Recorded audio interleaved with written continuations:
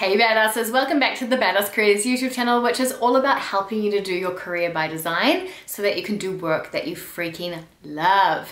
And today we are talking about networking using LinkedIn for career changes. Now, career changes are actually in one of the most prime positions to be able to network effectively and have those internal referrals flowing in, have those doors open, have those offers to have your resume forwarded on to the HR team, and so on and so forth. So we want to make sure that you are making the most of this opportunity, because for a career changer, it can actually be particularly difficult to get results through just applying online. And when you don't get results, you end up settling or giving up, right? And we don't want that to happen for you, because career change is so possible, my friends. The reason that you may not be getting as much traction online is that some recruiters can be a little bit lazy and they want the most straightforward profile to present to the hiring manager, the ultimate decision maker, right? And so if you don't have the education that they're looking for, if you don't have the work experience that they're after exactly, if you don't have that specific job title as your most recent role, they may overlook you. When it comes to networking, what's really powerful is that people understand who you are first. They know who you are, what you're all about, what you want next, what you're passionate about, and what is it driving you to make this change. They get to know a little bit more around your why, around your purpose. And this is huge. This is tapping into human nature and understanding and being able to do favors for one another because they connect with you as a human being, regardless of what your most recent job title was or what your story has been to this point, okay? And so networking really unlocks huge results for career changes. So in this video, I want to go over, how to network. Where do you find the people? How do you approach them? What do you say to them? I've actually got scripts for you. I've got templates. I've got literally everything that you need to make it happen. And then when you're having chats with people, what are some of the questions you can ask them? The whole A to Z networking for career changes. Don't worry, I have got you. I'm going to give you as much as I can in the next few minutes. But just before I jump in, if you haven't heard, I am running for the first time a brand new live training. It is called Career by Design, and I would love to have you there. I will never be running this training live again. It is a one-off. I am offering 3 different time zone opportunities. So, definitely click the link below, sign up using your local time zone, and we are going to have a party and we're going to talk about some of the strategies that you can use to really design your career on purpose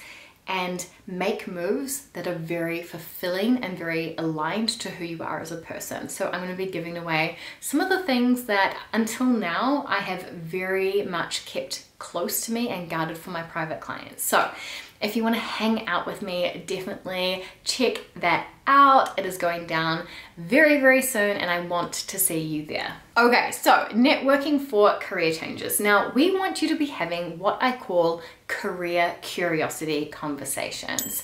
And you're in the prime position to be able to have these because these conversations don't have any pretense around I want something out of you. It takes that sleaziness out of networking and it's about genuine connection, curiosity, and understanding. You're going to be having these conversations with people because you genuinely want to understand what it feels like to work in that profession you think that you want to do. And not only that, but what it feels like to work there in a multitude of different contexts, cultures, company sizes. It's like you're doing investigation, essentially. And so you are genuinely with me here. You are genuinely just wanting to figure that out. You're wanting to know more, you're wanting to learn more, and you're here to listen and to learn. And as a career changer, you get to put up your hand and say, I literally just want to make sure that how I think it's going to be is actually how it's going to be. And so being able to connect with people in this very genuine way via these career curiosity conversations opens the door. Now, when you connect and you vibe and you stay in contact and you send through that resume of yours for them to give you feedback and whatever that looks like, that's when the offers start rolling in just as a byproduct of this in terms of let me forward your resume on, let me introduce you to my manager, let me do XYZ, let me make sure your name is known by that right department. That's a byproduct of this work, of this activity of networking, but it's not necessarily what you're entering these conversations expecting or gunning for, because you know, people can smell an ulterior motive from miles away, right? So you want to genuinely come in from that posture of connecting with like-minded humans who are doing cool things that you are potentially interested in, okay? And the goal is you want to have about 10 to 15 of these conversations. I know that sounds like a lot, but really before making a life-changing career move, it's absolutely worth it. So the first question I want to tackle is, where do you find these people? Now, the most obvious is in your current network, in your current circle. And I'm not just talking about, you know, siblings, parents, uncles, aunties, that kind of thing, but who do they know? Where do your cousins work? You know, who's your cousin's best friend? Think about all the people you kind of know, old professors, people that you studied with, all that kind of thing, and see if you can start identifying some interesting people that may know other people that you could connect with, okay? So you want to make sure that your network knows that you're looking to connect and converse with people on this particular topic. I want you to make sure that your hairdresser knows about this, your PT knows about this, everyone you meet should know about the kind of people that you're looking to connect with and chat with, because you honestly never know. You never know. I also want you to go onto your LinkedIn and give your first degree connections a stalk and see where they have ended up. I did this once and I realized that my intern, when I was working over at L'Oreal in Paris, she works at Google now, and I hadn't seen that update on LinkedIn, and it's like, oh cool, I've got like a really close connection at Google now. Go through your first degree LinkedIn connections as well and remind yourself a little bit of who you know and who you're connected with, and maybe they have ended up somewhere that sparks your curiosity. Also, don't disregard your current organization. Internally to you, maybe you want to move from comms to graphic design. Do you have a graphic design team in your current organization? Again, it doesn't matter if you don't want to stay there, they'll know people, right? So you always ask them, who else can you connect me with? Who else can I chat to next? So don't disregard that either. You can also go out and find people that you aren't necessarily connected to yet, but still spark your interest, or maybe you've got a few mutual connections, but it's a little bit looser. So you might want to go to your alumni page on LinkedIn. So you go to LinkedIn, where you studied, hit alumni, and then put in your keywords, say finance or marketing or whatever you're looking to pivot into, sustainability, etc.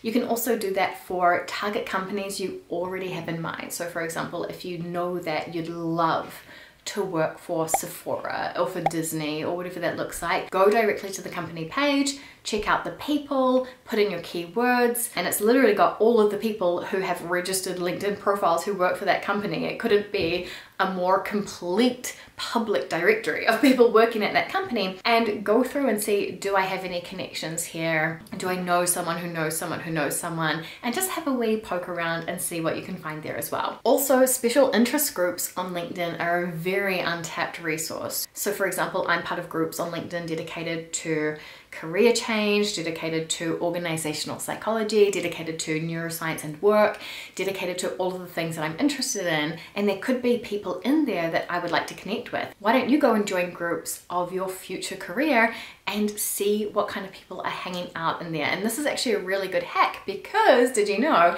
that if you share a group with someone, you can message them as if they're a first degree connection, okay? So you don't need to go and pay for LinkedIn Premium if you share that group, which is really nice as well. Also, outside of LinkedIn, think about, you know, social networks in general. You've got Facebook, you've got other social networking sites, you've got meetup.com. Where are these people who are likely to share your future career? Where are they hanging out? So for example, if you want to work in conservation, are there Facebook groups dedicated to certain organizations, to volunteer efforts? You will be able to find your people if you think about where they also might be hanging out to. When I wanted to move to France and work in HR, okay, I wasn't changing professions, but I was changing countries, and I joined the New Zealanders in France Facebook group.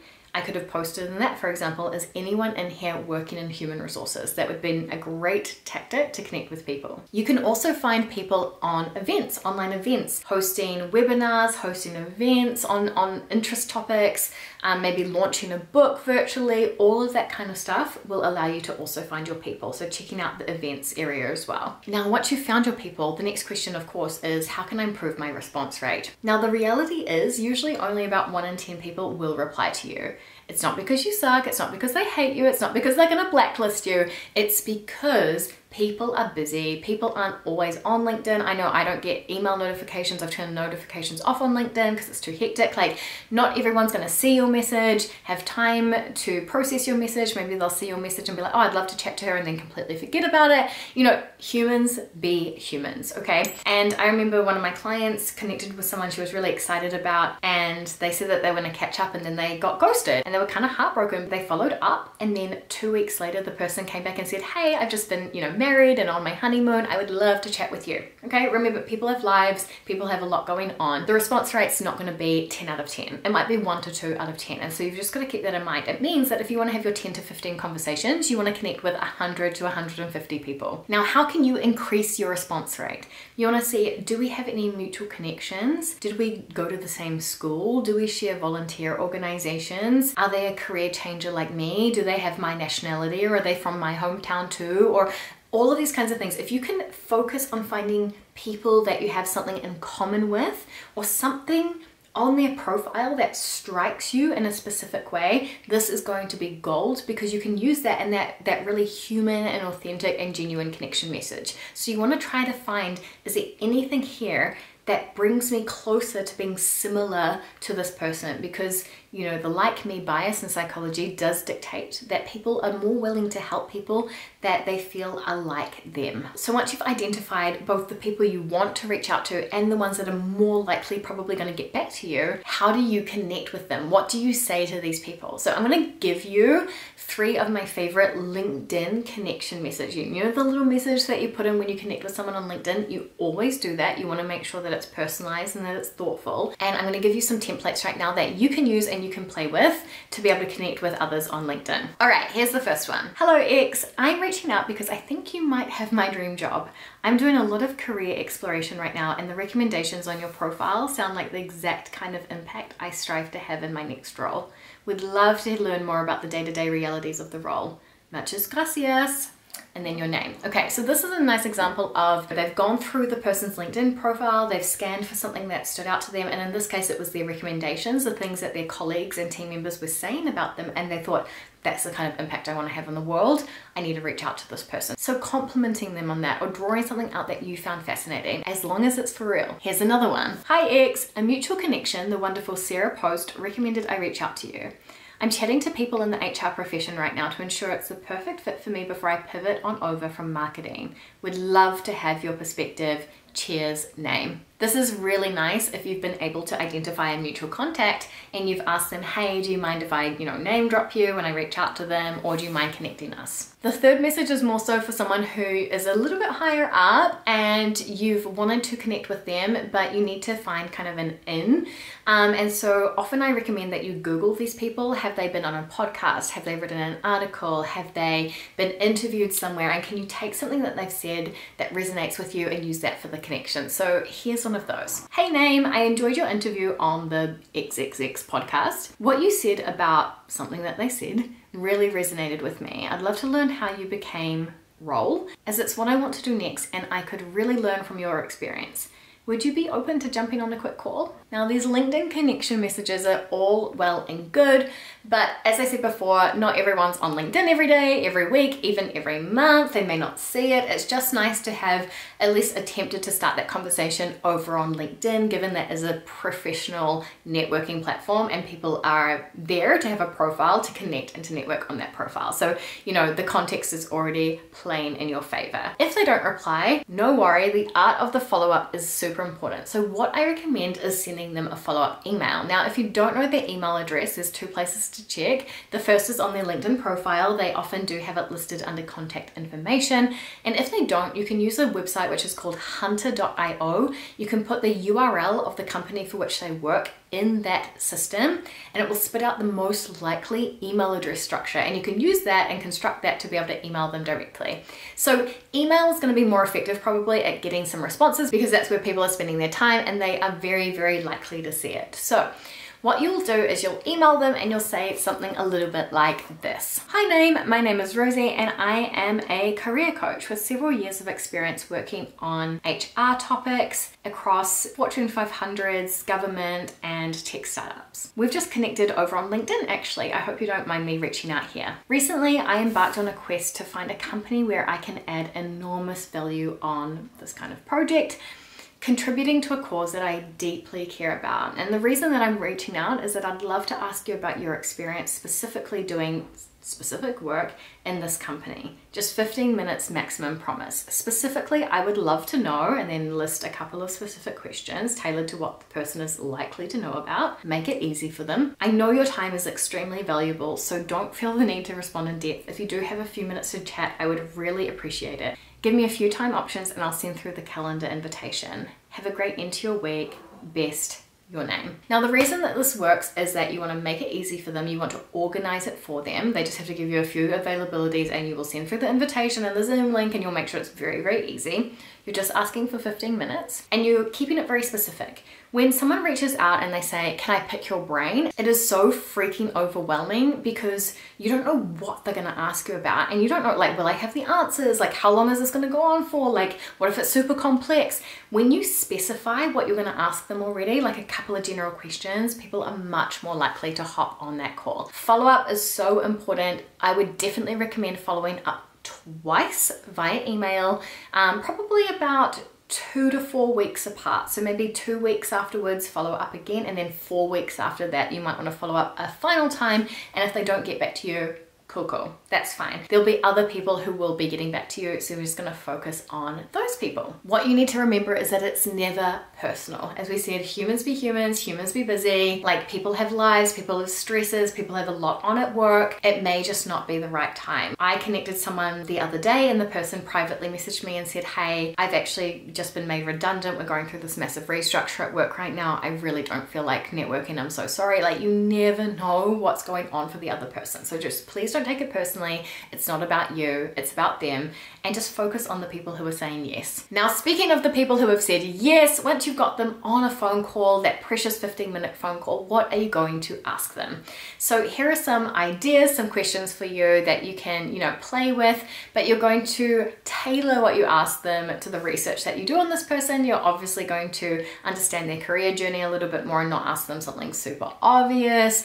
It's all going to be about the person who's in front of you, but here are some ideas to get started. Can you tell me about the scope of your responsibilities at work? What's something that you think would surprise people about your day-to-day? What are some big projects that you're working on right now or that you finished up recently? What part of this job do you personally find most satisfying? How would you describe someone that would really excel in this career? What skills do they have? What personality traits? What does the future look like in your industry? If you had to start your career again, which steps would you take to get to where you are? What resources would you recommend for maximizing my success in a role like this? And then you always ask this one, do you have any recommendations for other people that I can chat to about this profession or this industry, or any other resources that I can explore? This question is actually very strategic because what you're going to always do is take action on that. You're going to reach out to the person, you're going to read that book, you're going to do whatever they recommend so that you can loop back to this person later and keep them in the loop and have another touch point with them. After you have these conversations,